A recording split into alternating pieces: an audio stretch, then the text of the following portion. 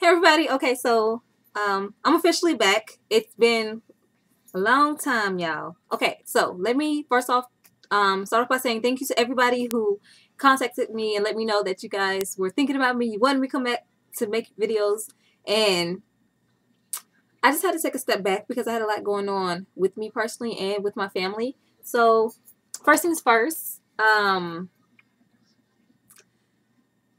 been going through the process of getting Isaiah, which is my 4-year-old son, diagnosed with autism. So he is officially diagnosed and he is on the autism spectrum.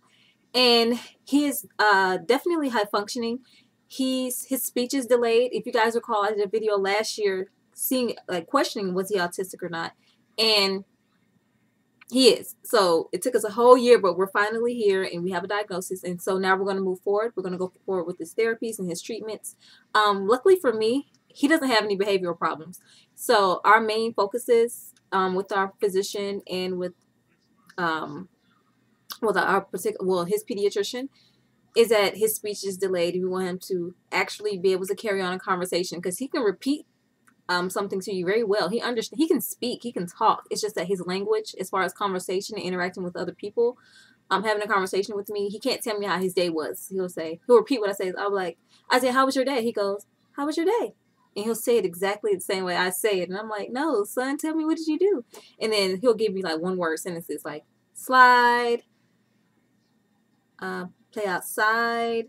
And then he'll say, I got on the, he won't say, I got on the slide. He'll say slide and swing, and he'll demonstrate what he was on swing.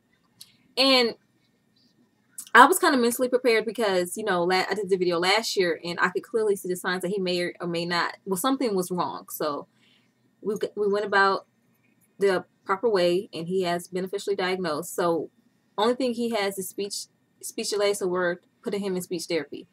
We are enrolling him in kindergarten this year because he's very capable of doing the work. He's actually maybe smarter than Amir. He can read, he can write.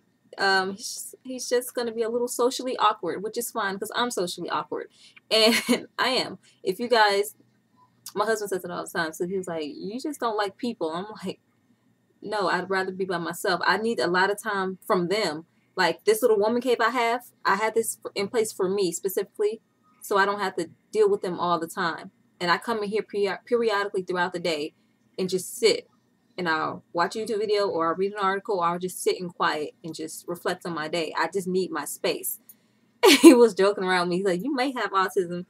I'm like, you know what? If I do, whatever. And I might be an Aspie. Whatever. I'm not going to put that out there. I'm not going to say that I am, but you never know. So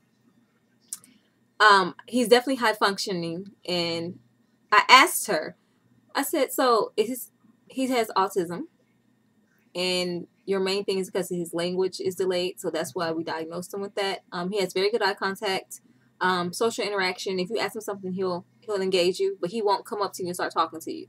And like, I won't walk up to people and start talking to them either. I had to ask my mom how I was as a kid because they are trying to see if autism is genetic, some type of genetic thing or pathology thing. And it's a process, guys, but it's not about me. It's about him, and he's going to be good. He's going to do great things. Right now he's in baseball with his brothers, and I love my baby. And I remember having him in the hospital. He came a month before my wedding because we got engaged, and then I got pregnant.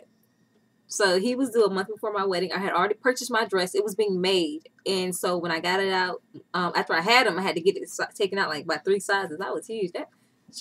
I was a big girl as far as I was thick. But he came out. He was perfect. He didn't cry. He was the prettiest little chocolate little drop baby. And he nursed. He latched on good. I had no problems breastfeeding him. I think I breastfed him the longest. If I don't breastfeed Malachi past 14 months, I breastfed him for 14 months. Amir and Eli, I stopped right at 12 months. And it's only because I became pregnant with another kid. God, these kids around here. But yeah, so that's basically what that is. And then I went through that rut with the YouTube thing where, I was feeling some type of way about me being on YouTube since 2008. I'm coming up on 5 years, September 2008, since I've had my YouTube channel. And, it was just a little discouraging seeing people who came after me just supersede me. And I'm not hating because I'm subscribed to a lot of those girls and I love them. We chit-chat via Instagram, Twitter, Facebook, whatever,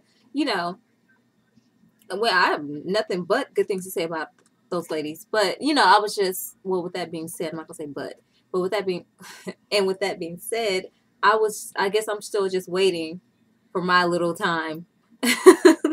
But whatever, guys. So yeah. Now that I'm back though, I won't be making videos as frequently. I won't be gone for like weeks at a time though, but maybe once or twice a week I put up a video. If not, just to talk about what's going on with Isaiah.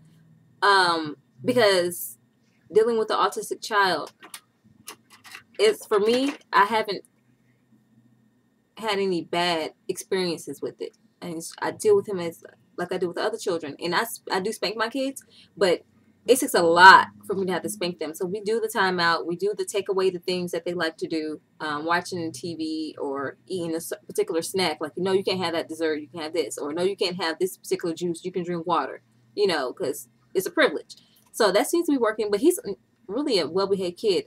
Other than the fact that they jump off my furniture, but they're boys, and I would be concerned if they didn't do stuff like that. Yeah. So yeah, it's basically, for my hair, it's the same hair I had. I only had this little horseshoe out. Girl, I get bored with my hair. I think I went 7 or 8 whole months without straightening my hair. No, I'm lying, girl. 6 months without straightening my hair. I'm over it. So I put this in, girl, and I tried to blend it. And it's interesting because you see my head is still red at the roots. Hold on. It's like a little reddish tint, and on the end of this hair is red. So we're blending real nice. I post a picture on Instagram just to see if I can get away with it. Everyone's like, oh, you got that long, girl. It don't grew. I said, yeah. It grew. Thank you. But that's basically it. I'm going to go ahead and go. So I just want to update you guys while I was gone. I've been dealing with getting my son diagnosed with autism, and we're going to go forward with that. And yeah, so I'm going to go because I'm rambling. I had to pick up Amir from school. Oh, I would bring Malachi, but he's asleep. Y'all see him soon. That thing got 3 teeth. He got 2 on the bottom and 1 on the top. So he's like, his top tooth is snagged tooth. Because they usually go in twos, growing twos. And he's so thick, them little legs is as thick as they want to be. Let me see if I post a picture of him. He's a little faster. So yes, I am a fat man. Okay, so here's a picture of Malachi. If you follow me on Instagram, you've seen this picture. This is glare. But you can see how fat that is. Yes, he means a chunky butt. And yes, he's still breastfed. Girl, he loves the titty. I'm going to have problems weaning him. I already know. But, okay, so I'm going to go ahead and go. Thank you, everybody, for watching. I'll see you guys in the next video. And bye. Thank you guys again for subscribing and sticking with me and checking in on me like, girl, where you at? I need to see a video. It's a drought out here. I need to see something. Somebody need to make me laugh. And I'm here. So, bye.